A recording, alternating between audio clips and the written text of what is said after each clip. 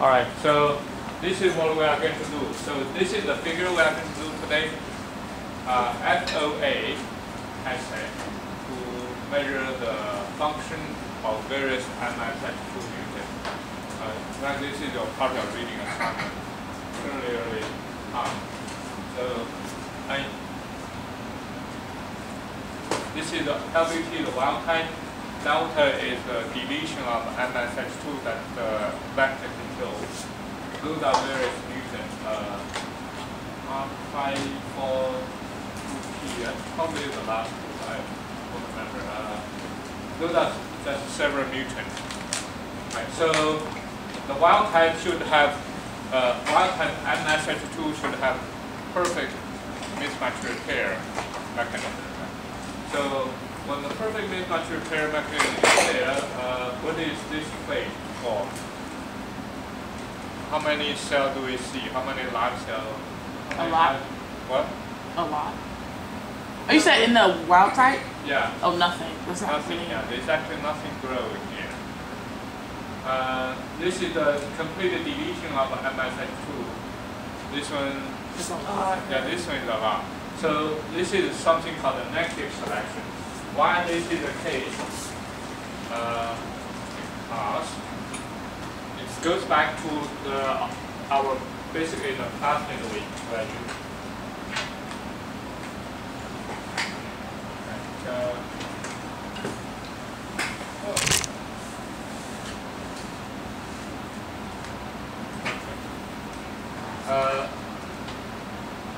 That's our reporter plasmid. The reporter plasmid has a Euro3 with the microsatellite repeater in front of it. And that's the MSH2 PMSH2 plasmid we transformed last week. So this one has a history marker. This one has the tryptophan 1 marker. So the media we are in the transformation, we use a media which is minus tryptophan,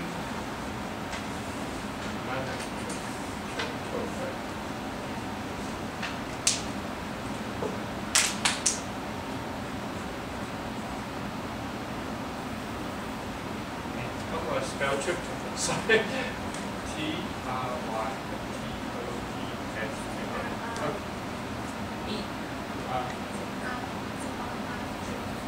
This why. Minus histidine. I had to say it and then write it to get it right. Okay, so minus tryptophan we will select for PMSH2. Oh no, the other way around, sorry. And the histidine will select for PMSH2. Minus tryptophan will select PSH44. So, and then we use FOA. FOA is going to select for Euro3 minus. If it's minus, it's going to live. If it's the Euro3 constant, it's going to die.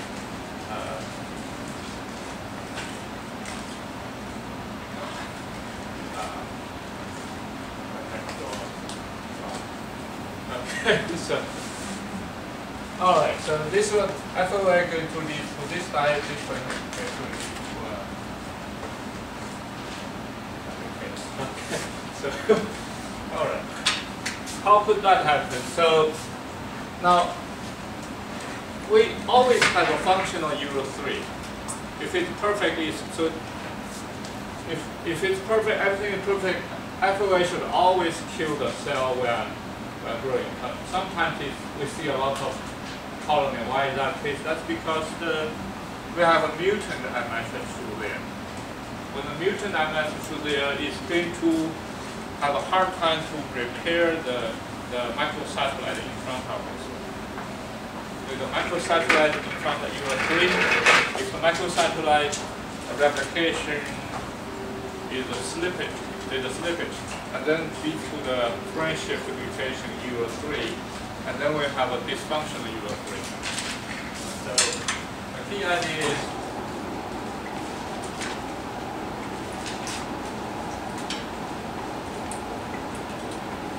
we have a bad MSH2.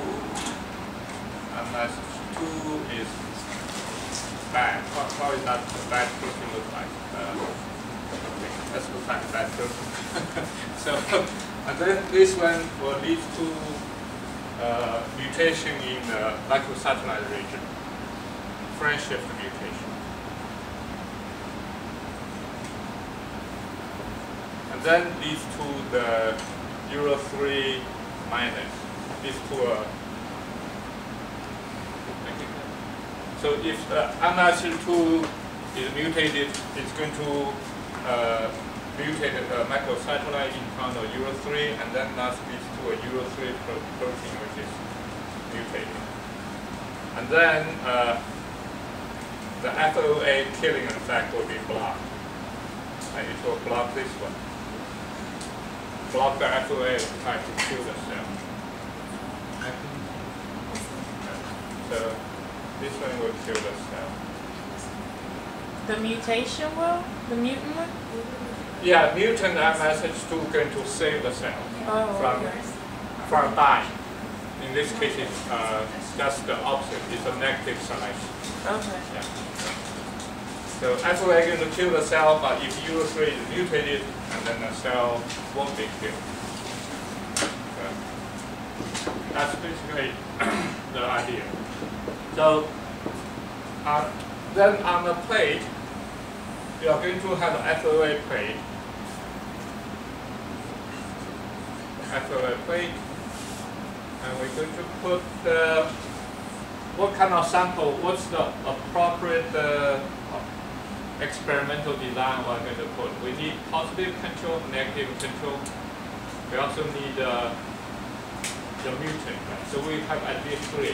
Positive control, negative control, and the mutant you want to study. Every group has a mutant. So, which one is our positive control? The wild type? Yeah, we need the wild type control. So we put the wild type there. Wild type and MSH2. But wouldn't that just be the control and not the positive control? I guess, yeah, that's a wild, you can just call it a wild type control. And then we need a negative control or blank control. Which one would that be? Is it a blank? Yeah. It'd be the mutant, right? The negative control? No, you said like the blank. Oh, nothing? So that'd be the vector, like the Very good, yeah, the vector. Yeah. The vector. Because if we really put it a blank, if we put a blank there, that means then we will miss the K3 gene on the plasmid. The cell basically won't live. Because the FOA plate is minus tryptophan minus histidine. So it has to have the histidine to live.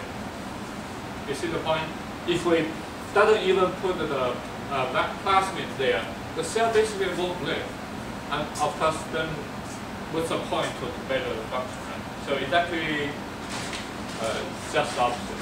So, and in our case, if we just put a vector there, the MSH2 will be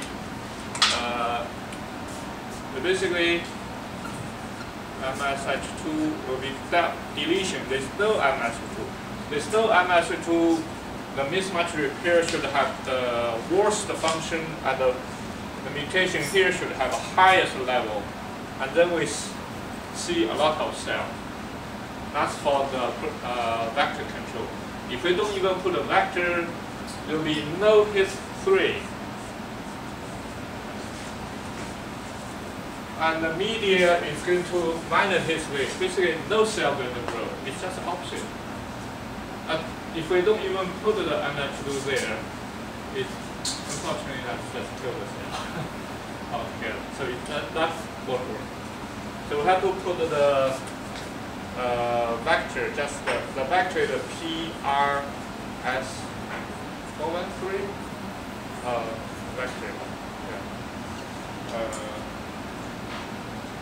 It's probably 413. Okay, you agree? Okay, thank you. Alright. That's our vector control. And then there's a mutant we want to put. Yeah. Mutant, what's your mutant? 422.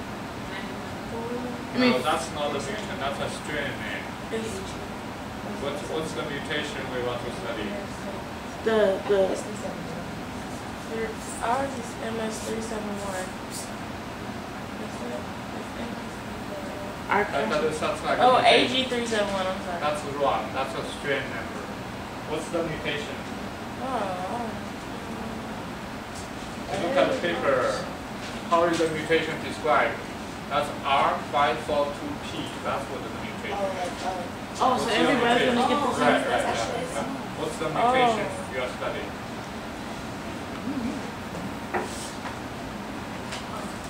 Each group, write down the mutation you are studying. I'll figure out. That's actually part of your assignment. Is it PSH44? Oh no, that's not. No, that's your report of passing. Oh, wait, what? What about H81Y? H what? H81Y. H81. That's not right. I remember. That's not right. That's not in the right place. That's the format is correct, but the information is wrong.